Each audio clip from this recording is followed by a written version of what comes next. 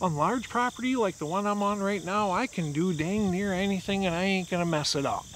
Now, the bigger the acreage, the more margin of error you have. For small property hunters, that's a different story. They are very, very fragile.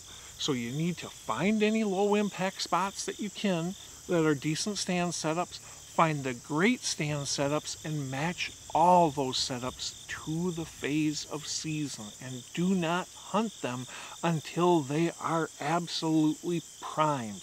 Because frankly, those smaller properties are fragile.